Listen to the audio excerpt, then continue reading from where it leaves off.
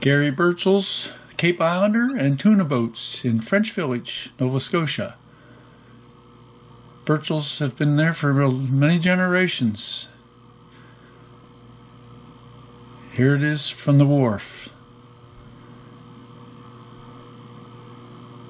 Lots of angles for your masterpiece. It was a beautiful morning and I just couldn't resist getting all these angles. Yes, the little boats are called tuna flats. And the red one is a Cape Islander. More tuna flats. These are bigger ones. Another angle. High and dry.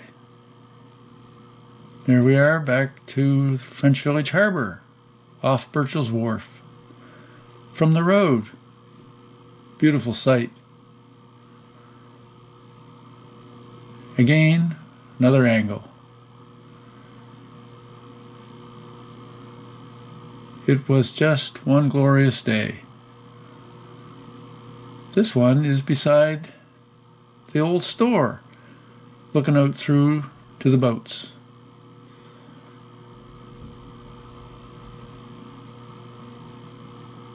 Here we are again. Red's a great color for painting boats. A punt.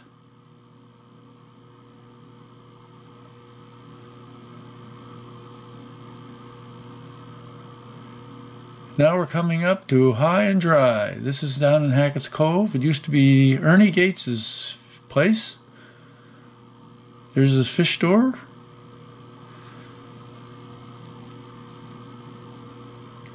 So this is for those that like to paint boats that are hauled up. Another angle.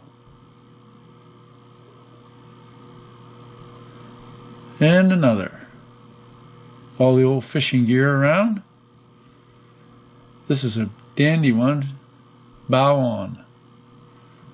And the next one's a nice one too. Beautiful angle. And now we're back to Peggy's Cove. Wayne Manuel's fish store is on the right.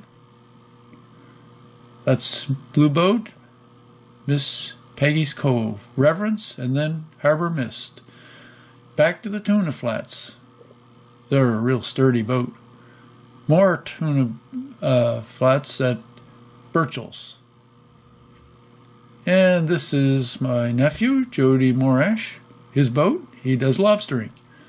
Here's a better angle, side on.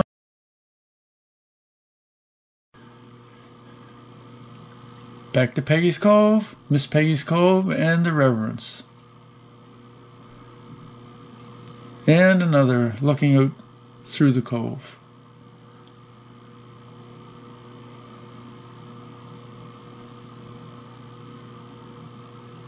And we're back on. And the fish stores. We call those fishing shacks fish stores in Nova Scotia. There's the Reverence heading out lobstering. Roger's Buoy Shop. Getting a facelifting. And again, there it is. This is Peggy's Cove. I guess you all recognize that. And here's Eric and his buddy. Getting ready to go. Another one tied up to the government wharf. This one, I don't know who owns. I think it's Roger's. Roger Crooks. And this was Jody's previous boat. He had two others. This one, some kindly person burned it. And here we are, back in the cove. And again, looking out, Roger's Buoy Shop. And here's Harbor Mist. That's owned by Ensley from Indian Harbor. And this is Miss Peggy's Cove. Michael Morash out lobstering on a foggy day just off Peggy's Point. Lots of angles for you just to capture the one that you want.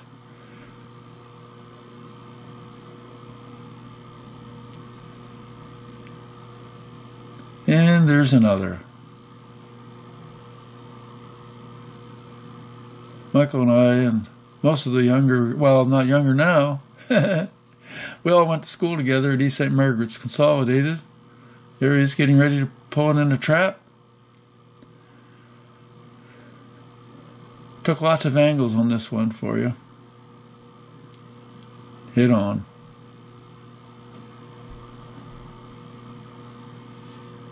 Fog gives lots of mood. But you don't have to make it foggy if you want to sharpen it up. Oh, look at this. The sun was breaking through on this from the fog this day in Peggy's Cove. This is Hackett's Cove. Actually, it's Boodler's Cove, but it's in the village of Hackett's Cove. You'll like the lupins. Peggy's Cove, York Manuals, old Cape Islander. This is an old picture. I hope these images and these videos are helpful for those of you who need material to paint, especially if you're a land lover and you want to do a seascape and you don't live near the ocean or whatever. Anyway, thanks for watching, and be sure to subscribe and share these with your friends. Have a great time painting. Oh yeah, and by the way, just a lot more to come. So keep checking weekly.